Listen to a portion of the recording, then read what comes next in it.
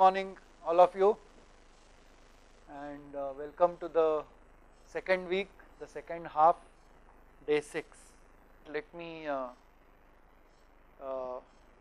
start the lecture now. Today we have the whole day, so we will be discussing property relations, but we will also be solving problems on property relations.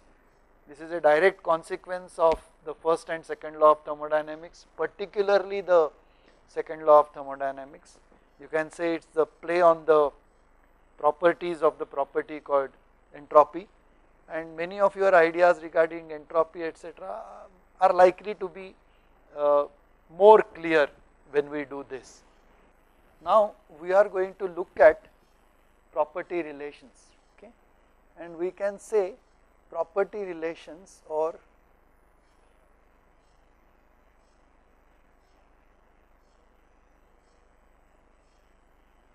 relations between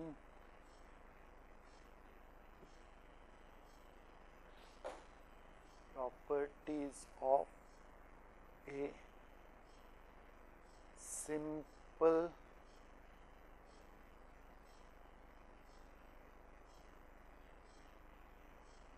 compressible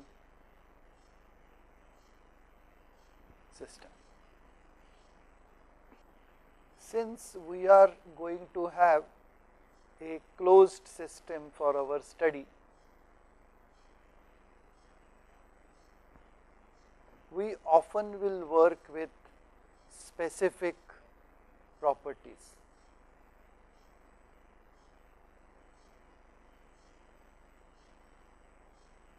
That means we might as well consider the system to consist of a unit mass of content. The tools which we will use are the first law of thermodynamics, the second law of thermodynamics, zeroth law will be hidden in the background, we do not have to specifically invoke it, but since we are looking at properties, everything is in equilibrium including thermal equilibrium, so the zeroth law is being taken care of. We will look at the what is known as the basic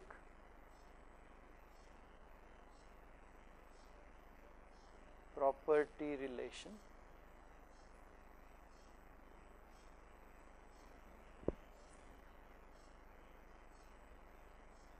and we will also have, this is thermodynamics, but we will also use calculus of exact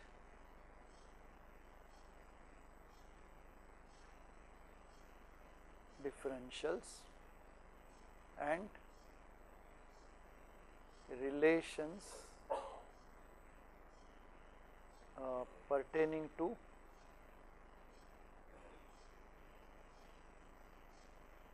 partial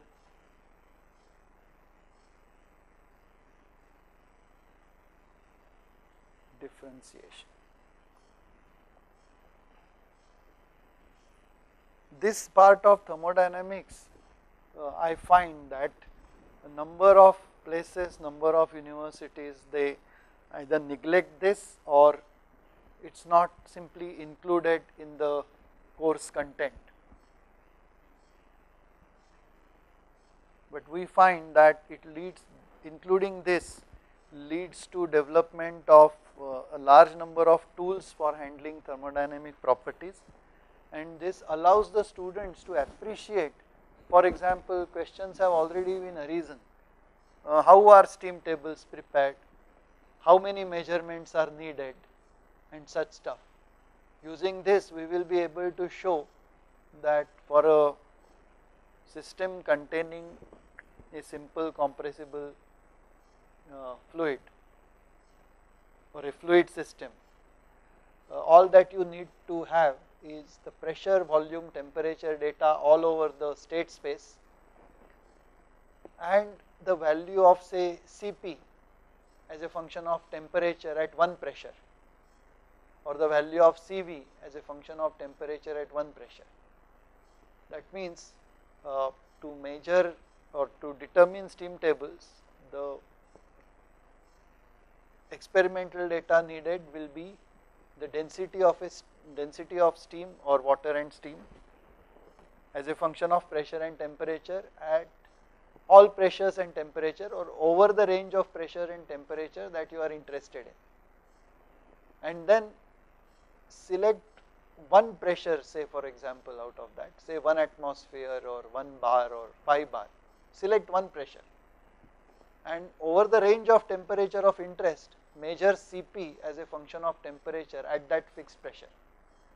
Just this much information is sufficient to determine all other properties like thermal energy, entropy, enthalpy, specific heat at constant pressure, specific heat at constant volume, at all pressures and temperatures in that range of measurement. Now remember, in our second law, we derived the basic property relation. And coming to energy functions, that means something which is related to heat transfer or work transfer, we notice that first law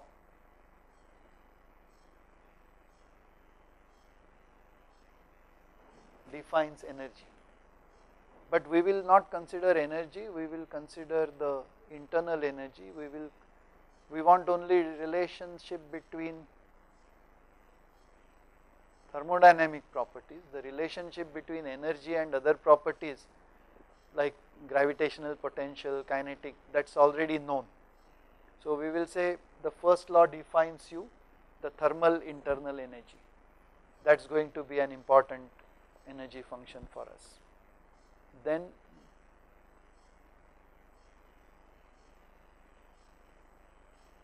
second law defines S, that is the second relation. And then since we have a simple compressible system at rest, remember the way we have determined entropy. We said that for a simple compressible system, entropy ds is du plus p dv, everything divided by T. We turn it around and write it as T ds equals du plus p dv.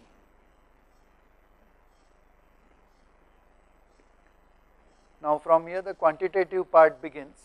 Now let us use the first and second law in its quantitative form. The first law says that dq equals du plus dw.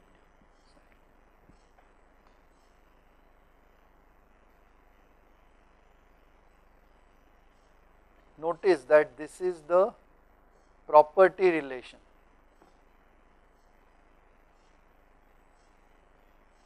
In which only properties are present: temperature, entropy, internal energy, pressure and volume.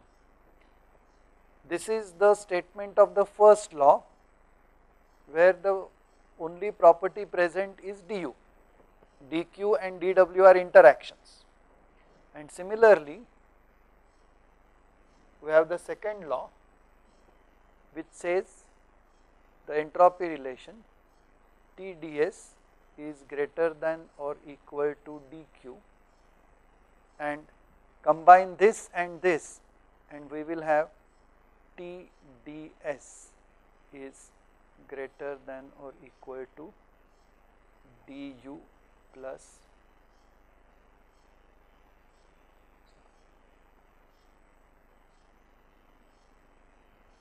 This is second law. And you can say this is second law come first law. Okay. In fact, this equation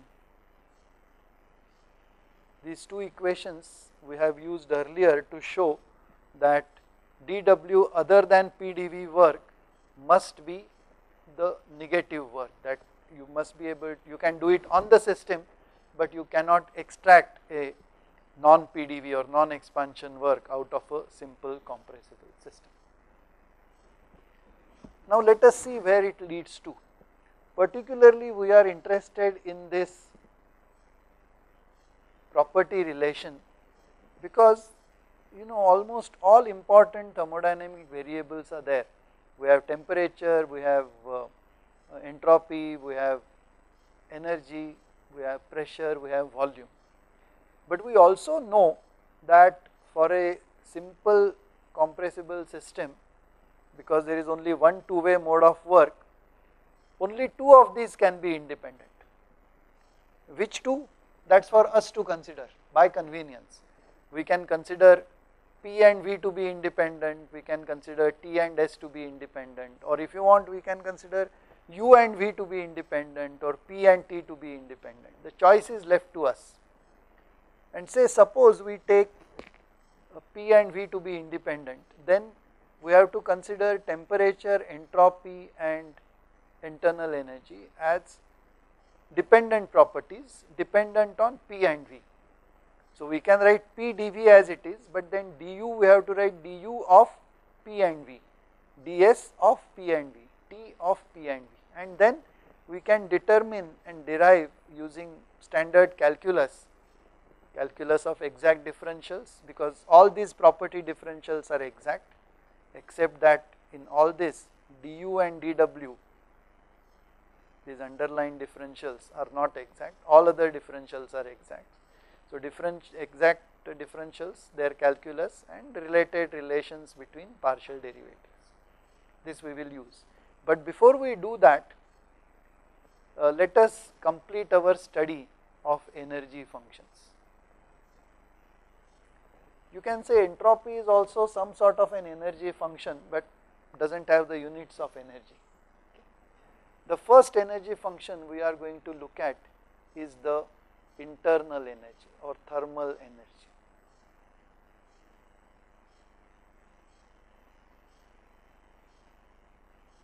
The first two items of this are some sort of a revision because we have already done it. See, if you look at the first law, dq is du plus dw, which is equal to du plus pdv plus dw other. Okay. Now consider a constant volume process.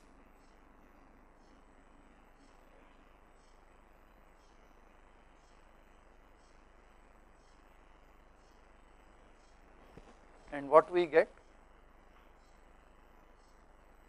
at constant volume is du at constant volume plus dw other.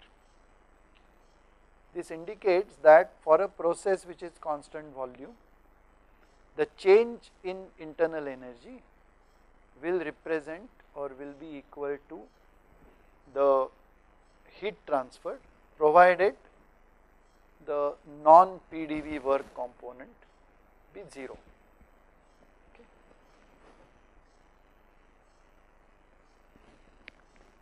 Second, warming up, we already have defined for convenience another energy function called enthalpy.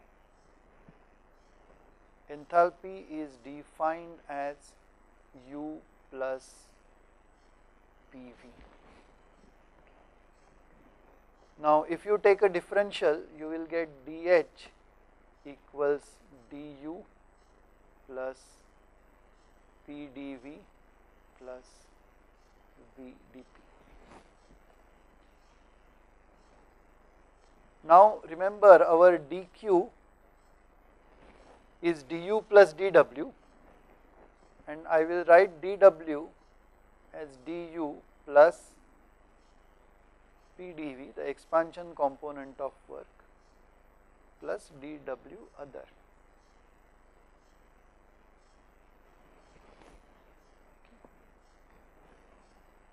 And now I will write this in terms of this du plus pdv I will replace by dh.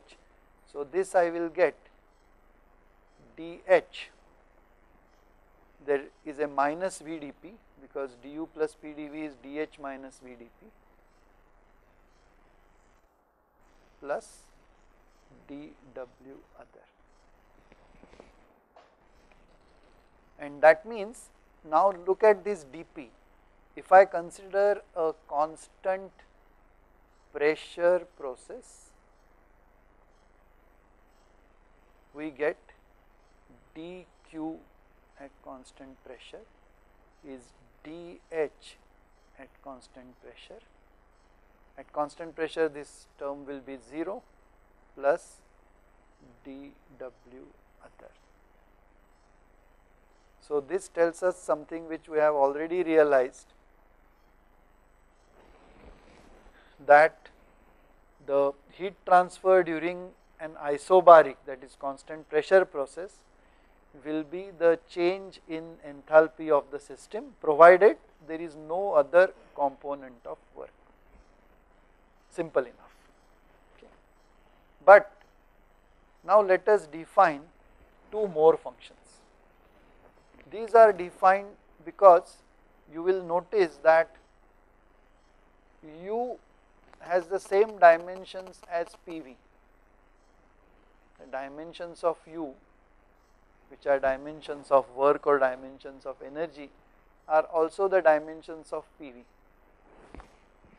And they are also the dimensions of Ts, because we know that dimension of S is dimension of heat divided by dimension of temperature.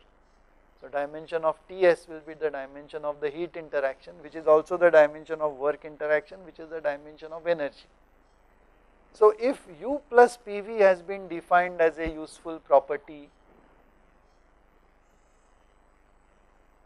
H, maybe you can add U plus Ts or U minus Ts or U plus Ts plus PV or U minus Ts plus PV, all these combinations.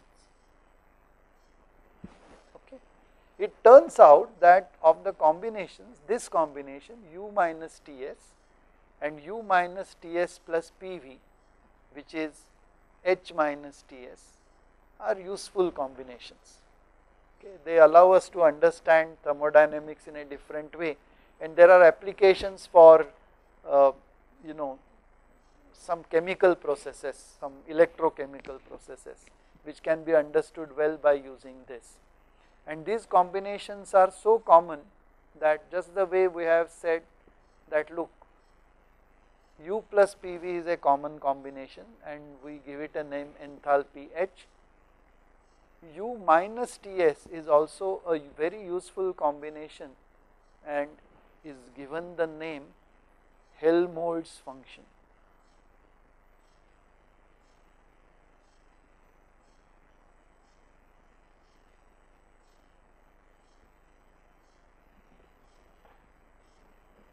Similarly, this combination U minus Ts plus PV, which is also equal to H minus Ts, is given the name G, and it is known as the Gibbs function.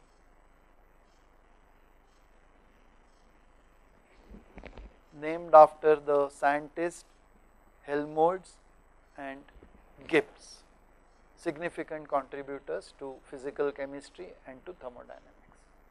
Okay.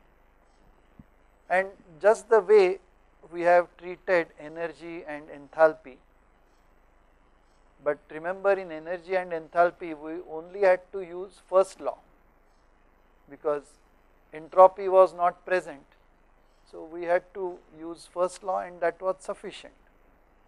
Now let us try analyzing first the Helmholtz function and then the Gibbs function in a similar fashion.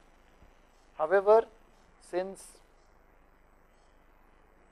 entropy is present, apart from first law, you will also have to use second law.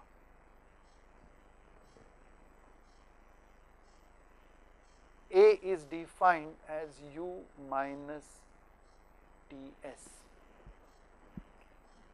So you take a differential, dA equals du minus Tds minus S dt. Now du is dq minus dw, so write this as dq minus dw minus Tds minus S dt. Now I will rewrite this as dA plus dw plus S dt, dA plus dw plus S dt on one side, and I will get here dq minus Tds. Remember, here I have replaced du by dq minus dw, so where I have used first law. Now remember that we have said that ds is greater than or equal to dq, that is the second law. So Tds will be greater than or equal to dq, or dq will always be less than or equal to Tds, giving us this quantity to be always less than or equal to 0. So here this transformation from this to this is first law, and this being less than 0 is second law. So both the laws have been used.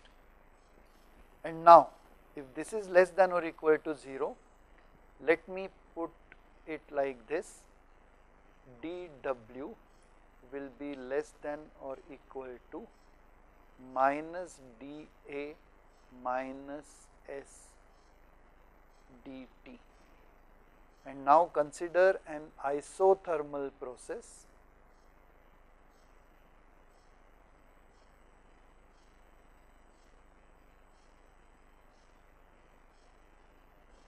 So that this dt can be made put equal to 0, and you will get the work done by a system under an isothermal process is less than or equal to the reduction in the Helmholtz function. And look at this sign. Remember, in mechanics we have quite often seen that the work done or work which is extracted is reduction in potential energy.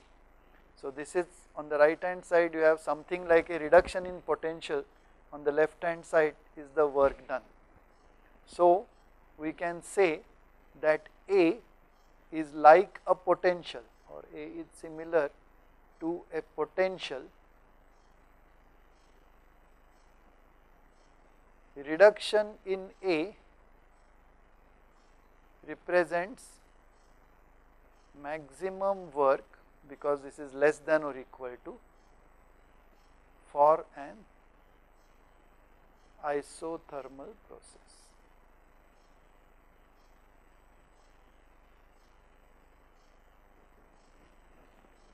That is something which we should note. So that is why the A, which is given or is named after Helmholtz, we may call it Helmholtz function, but sometimes it is known as Helmholtz potential or Helmholtz free energy. The word free energy is sort of misnomer, there is nothing free, but Helmholtz potential is a good enough name instead of Helmholtz function. Now in a similar way, let us look at the Gibbs function. The Gibbs function is defined as u plus PV minus Ts, which turns out to be equal to H minus Ts.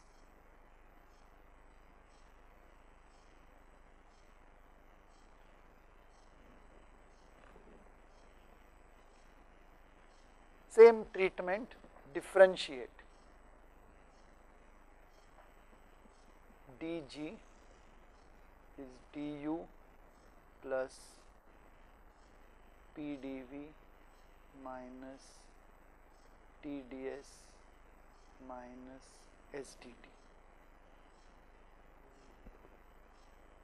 Oh, there is a VDP also, I forgot. Plus VDP minus TDS minus STT.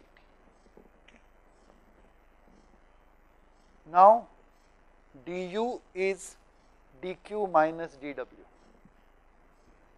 So this will be dq minus, I will do this thing, dw minus pdv, I will take this pdv inside, plus vdp minus tds minus sdt. So I have expanded du and I have used first law. And now I notice that this dw minus pdv is dw other. And now what we will do is like the earlier one, this dq minus tds, those two terms we will keep on the right hand side, everything else we will take on the left hand side. So on the left hand side we will have dg minus, actually here plus, because minus dw minus pdv, I will put it as dw other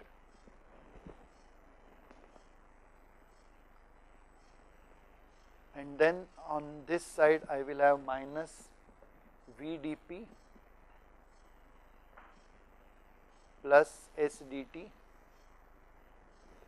The term which will remain on the right hand side will now be simply dq minus tds, which we know from the second law of thermodynamics is less than or equal to 0. This is second law. If first law was used here, the second law has been used here.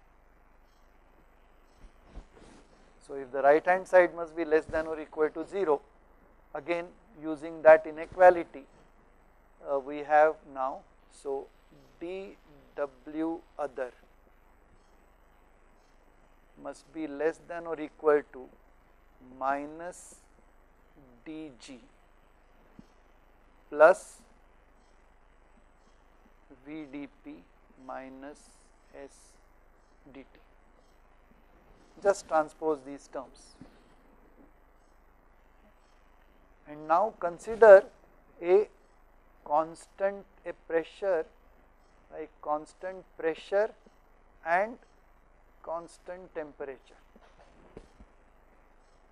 A process in which there is either a phase change or a chemical reaction, chemical or electrochemical, something like. And in that case we will get dw, that is the work done other than pdv work during a constant pressure cum constant temperature, that is isobaric isothermal process, is less than or equal to minus dg for that same isothermal isobaric process.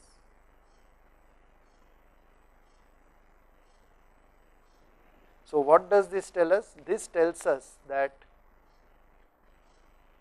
G is like a potential, reduction in which represents maximum non-expansion work for a constant P, constant T process. And that is why, just the way the Helmholtz function is sometimes named Helmholtz potential, the Gibbs function is often named Gibbs potential or Gibbs free energy. And those of you who might have studied some physical chemistry in detail, or those of you who have some chemical engineering background, or those of you who have studied reactions of interest to mechanical engineers, and that is typically our combustion reactions, you would have noticed that it is the Gibbs energy difference which will tell us a lot, many things about chemical reactions. Okay. Now, after having seen the basic ideas of these four functions, we will come to the part where we will now start deriving a large number of property differences. For that, we will have to look at the four functions, four energy functions U, H, A and G. These will in turn be considered as functions of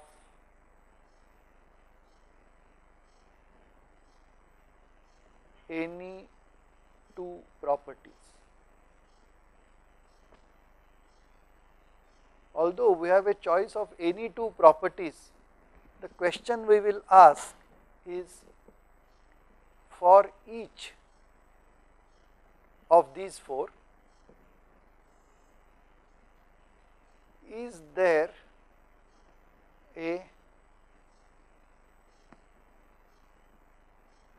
natural pair of properties, natural or most convenient? There is nothing natural about it. Actually, one should use the word most convenient pair of properties. Pair because we are looking at a simple system, so two properties would define the state of a closed system, of such a closed system. Okay. So, we will consider any one of these properties phi as a function of some two properties x, y. The first question is, which are likely to be, or which is the pair which is the most convenient to consider as an independent pair of variables for these. And then we will also notice that since phi x, y are properties, their differentials are exact differentials. Okay, that means integration of the differential of any of the properties along any curve would be independent of the path taken by that curve, will depend only on the initial and final state. And when we do this, we will use some ideas from differential calculus and partial derivatives. For example, when phi is a function of x and y with some minor requirement as continuity and continuous derivatives, we can write the differential of phi as d phi is partial of phi with respect to x at constant y dx plus partial of phi with respect to y at constant x dy. You will find this relation and all its properties in any good book on calculus. My favorite is Thomas, or the current editions are by Thomas and Finney, but I am sure there are many other books which do this. But out there, they will not be writing this subscript y and x. because in mathematics when you consider partial differentiation, when you say x and y, partial differentiation with respect to x would automatically mean that y is maintained constant. But in thermodynamics it is not so. When I say the variation of temperature with pressure,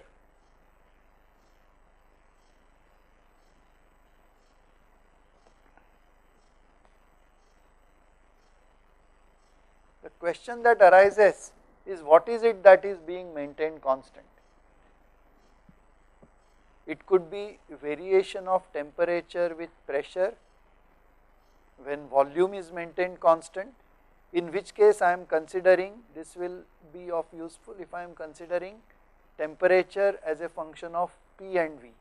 That means I have selected P and V as my pair of independent variables.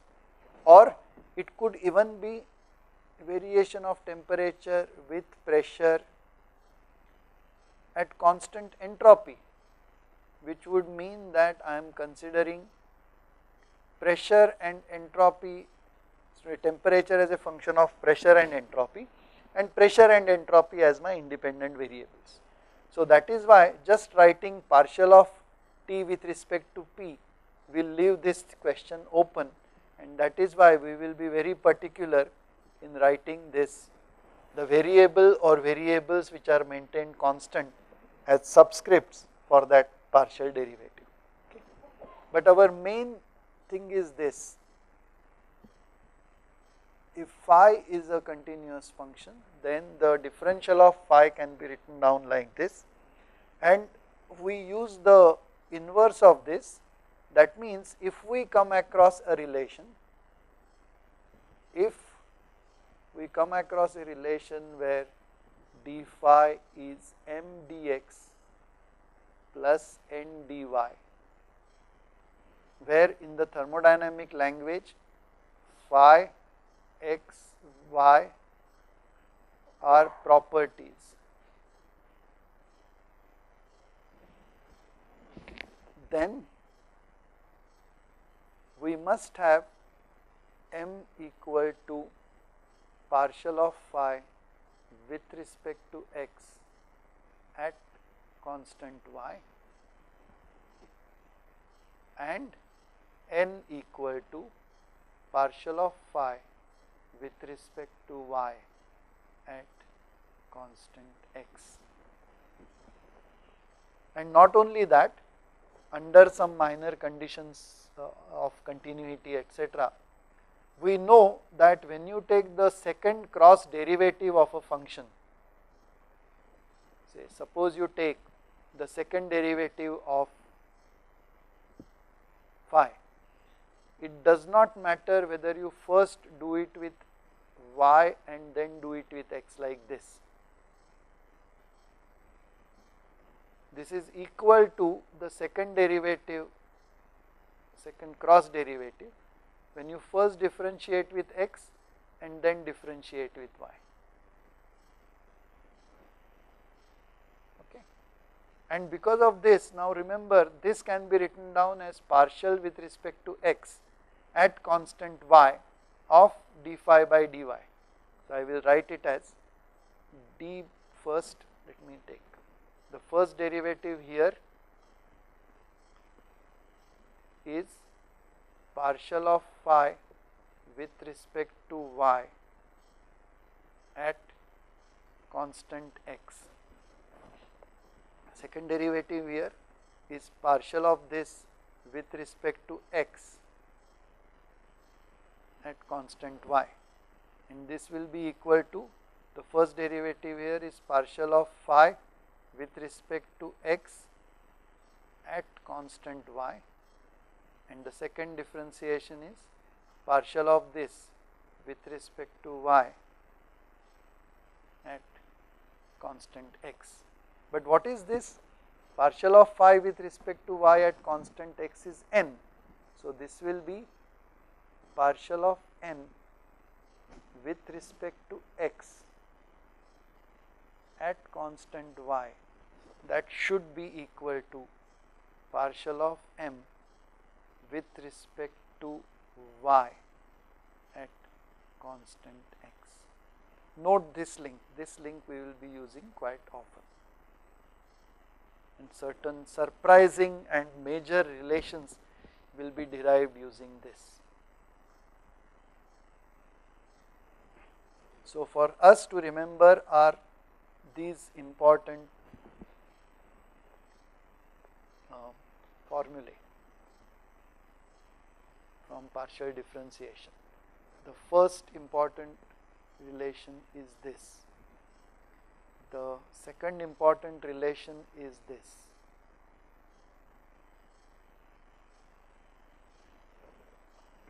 And the third important relation is this.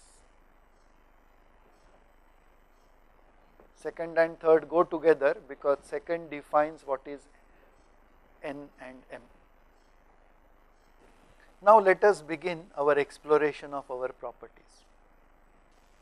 First, let us start our exploration with internal energy U.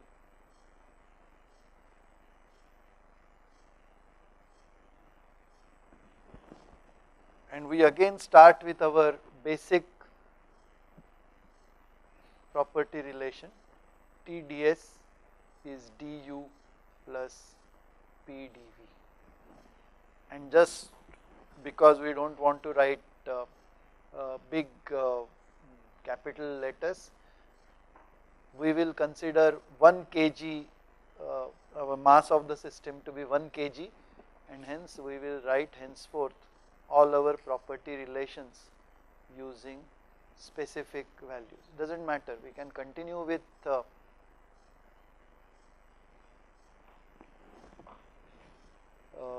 capital letters and extensive properties, but in textbooks you will find almost everything done in terms of intensive properties, but they are equivalent. So from this property relation we will notice that the differential du can be written down as TdS minus pdv. This is nothing but our basic property relation transposed. But now look at this, this is exactly like our, remember U, S, V are properties. So compare this with our relation on the previous page. We have here du equals TdS plus minus p into dv, and here we have a property d phi equals m dx plus n dy. So we can write m and n as partial derivatives of u. So this gives us t must be partial of u with respect to s at constant v, and minus p, or I will write p, must equal minus partial of u with respect to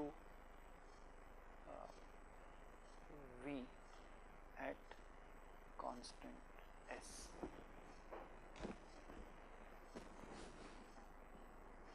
Now notice what happens here. We have partial derivative of internal energy with respect to entropy at constant volume related to another property, temperature. Similarly, partial derivative of u with respect to volume at constant entropy is related to a sort of unrelated variable, pressure. Okay. But before that, you notice from here what we see.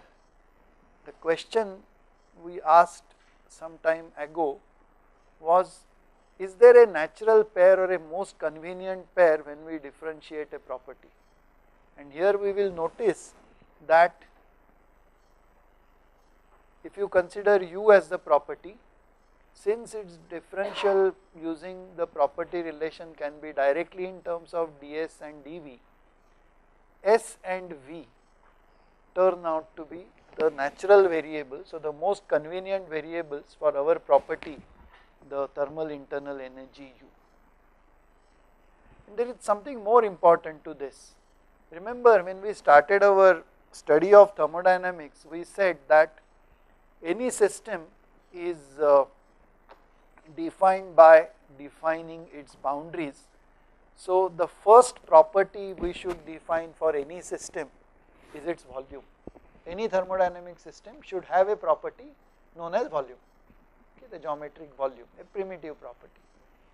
But then the moment we say it's a thermodynamic system and apply first law and second law to it, first law will say that it will have an internal energy U, second law will say it has a property called S. So in a way you can say that for a simple compressible system or for a simple system, compressible or otherwise, the three inherent properties from the thermodynamic point of view would be V, the extent, U, the energy, and S, the entropy. Okay. So this way you can say that this is the basic thermodynamic relation for any simple system. And for such a system, then you can say that this relation is the thermodynamic definition of temperature, and this relation is the thermodynamic definition of pressure, related purely to the three basic thermodynamic or absolutely fundamental thermodynamic properties: volume, energy, and entropy. So after this discussion, now we come to the next level. Remember, T now happens to be the first partial derivative of U with respect to S, volume maintained constant, and minus P is the first partial derivative of U with respect to V when entropy is maintained constant. It is now time for us to apply the third relation and see what we get. Now what we have to do is take this first derivative represented by T, differentiate it with the second derivative when the first derivative is maintained constant. Partial of T with respect to V at constant S will equal, here the minus sign is with P, so I will get minus partial of P with respect to with respect to S at constant V. You will find a relation which we could never have imagined. Relation between T, V and S, relation between P, S and V. Let me write this equation as M1. We will come to this later. Now let us treat in this similar fashion the next energy function, enthalpy.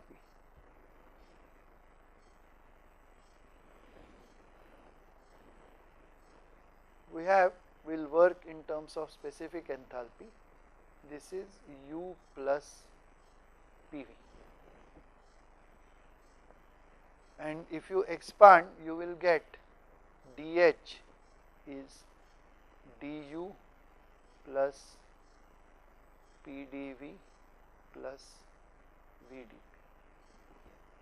This is definition of H, this is expansion in differential. But now from our basic property relation, you will notice that du plus pdv is vdp. Sorry, du plus pdv is TdS. So this become TdS plus vdp. Here du plus pdv is replaced by TdS using the basic property relation. So this tells us that S and P are the most convenient variables for enthalpy. And now look at it, dH is ds vdp. So let us use the calculus of partial derivatives and exact differentials, and you will get one relation, temperature equal to partial of H with respect to S at constant P and specific volume equal to partial of H with respect to P at constant S, and the cross derivative partial of T with respect to P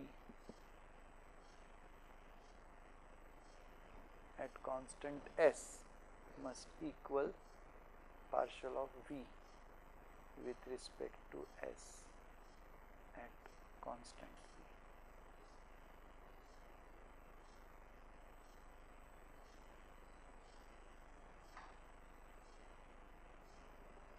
Let me call this equation M2.